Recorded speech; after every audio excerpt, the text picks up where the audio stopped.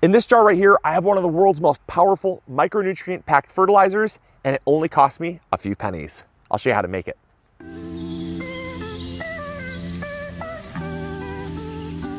And all of this starts with seaweed. Now, seaweed is hands down the most micronutrient packed material on Earth. I would say on Earth because what happens with seaweed is they're growing in the ocean, and this magical plant is growing essentially in water. And not only is it growing in water, but it's growing on the world's largest landmass. Oceans make up the largest percentage of the overall surface area of Earth. And what's incredible is all of the nutrients found on land get washed away eventually. They get washed away, and where do they end up? Well, they end up in waterways. And all waterways then eventually end up in the ocean. And the ocean is the world's largest nutrient trap.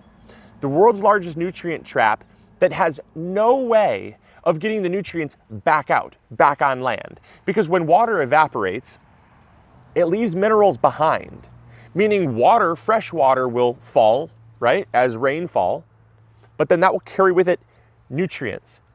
And the only way to get the nutrients back on land is through a plant that can take up the nutrients and grow with it. And so civilizations for centuries have been using, this is nori, but seaweed of all types, to not only grow with, think potatoes in Ireland, or think sushi in Japan. They have been consuming and using nori and other forms of seaweed for thousands of years, and it is so important in your garden, and it costs pennies. It costs pennies, and in this little sheet of nori, there is not only lots of nitrogen, but what I'm going for are the trace minerals, the things that are depleted in our modern day soils. And in this little sheet here, there's over 70 different trace minerals, 70 different trace minerals found in this little sheet of seaweed. Okay, so to unlock the amazing micronutrient fertilizing powers of this seaweed right here, all you have to do is go to the store and buy yourself some nori or any other form of seaweed. Or if you live near the ocean, obviously you can go get it. But here's the catch. You want to make sure you rinse the seaweed or buy rinsed seaweed. How do you know if it's been rinsed? Well, on the back of the packet, you want to check the sodium levels. It's really simple. If the sodium is less than 4%, it's been rinsed. And that's because sodium is salt, and salt is not good even in moderate quantities in your soil. It builds up. And so what you want to do is you want to go with rinsed seaweed. Super important to go with rinsed. If you're buying nori strips like this, you also want to go with unroasted. You want just raw, just straight dried seaweed. You don't want to go with roasted because that will destroy a lot of those fertilizing properties that you're going to be able to essentially soak back into water. So what we're going to do is we're simply going to take this dried seaweed, these dried seaweed strips here. This was like $3 at our local grocery store. And we're going to take a few of them, crunch them up just like this, stick them in water. It's that simple. And what we're going to do is we're going to simulate the reverse of what happens. So there's a lot of water-soluble nutrients. And those water-soluble nutrients, they were originally on land, and then they got rinsed out into the waterways. All the waterways drained into the ocean. The plants gathered those nutrients up to grow with and to harness the amazing micronutrients and fertilizing power of the ocean. Also combine that with the power of the sun, uses that to then grow, and then they are dried, and then we're going to return it back to the water. Because what are we going to do with the water? Well, in just a day, these 2 or 3 strips is all you really need. It's very, very potent. In 2 or 3 days, your water is going to smell like a fish market. Guarantee you, it's going to smell like a stinky fish market. That's okay by me. These will soften up. Don't be shocked if your water turns colors as well. Some waters can turn green, yellow, orange, or in some cases purple. Ours turned a crazy shade of, it looks like rust colored, you know, at one direction. You pour it out, it's like this neon pinkish purple. It's so crazy. But we're going to take this water right here and we're going to dilute it. That is wild. Why that's so purple, I have no idea. It's so cool. But this is then going to get diluted. We're gonna pour this into a watering can and apply it right to our garden to use and harness the amazing micronutrients of this water, dilute it down, and grow our amazing plants with it. Once you make your fertilizer solution and we dilute it down, we're gonna basically take that pint jar and dilute it down to about a gallon of water. And so what that's going to leave us with is a really concentrated solution that we can actually fertilize our plants with. Now, you don't have to dilute it that much. You can choose to keep it more concentrated because it's very gentle. It's not going to burn your plants. It's not going to ruin your plants, but you can actually stretch it and get the most fertilizing power out of it. Now, the other thing as well is put it on the leaves. Use it as a foliar feed. Plants will take up nutrients through the leaves, but you can also use it as a root drench.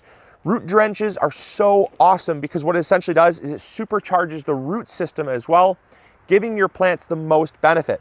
So use it as a foliar, use it as a root drench, and this is an amazing way to get micronutrients, specifically micronutrients. Yes, there's definitely going to be nitrogen. Yes, there's definitely going to be phosphorus. Yes, there's definitely going to be potassium. But we're talking about trace minerals, 70 plus trace minerals, super packed, that have been gone in the waterways, brought back into your garden where they should be. And it's so cheap. It's so cheap to make. And you can also stretch it if you want as well. If you want to prolong how much you have or stretch it throughout the rest of your garden, you can dilute it. Just know it's not going to be as potent. Use your fertilizer how you want. The best thing is the fact that you really can't go wrong with this. You could, heck, you could apply it straight. It's just you'd be not, you wouldn't be getting the biggest benefit out of it if you just took that little pint, threw it on your plant. So use that information how you will, but this is so incredible. I highly recommend it. We've been using a seaweed fertilizer in our garden for years. It is something that we have actually done videos on, but we constantly get questions about it. And so I just wanted to showcase just how simple this was and how easy it is to use in your garden. So there you guys go. There is how to make one of the most nutrient dense, cheap fertilizers for your garden. And I would say this is for anyone that not only has a garden, but also houseplants, fruit trees, ornamentals. I know you guys are gonna ask this. Can I use it on this plant? Can I use it on that plant?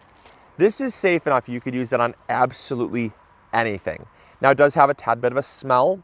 I'm not gonna shy away from saying that. It does smell a little bit like a fish market. It just smells like the ocean. So if that offends you, you might not wanna use that on your houseplants, but I would feel totally comfortable using it on my houseplants only because I know that trace minerals are such an important part to having a healthy, well-rounded plant, because a healthy, well-rounded, balanced diet for a plant is the same as a healthy, well-balanced diet for us. The more well-balanced our diet is, the more diverse our palate is, and the healthier we're going to be because of it.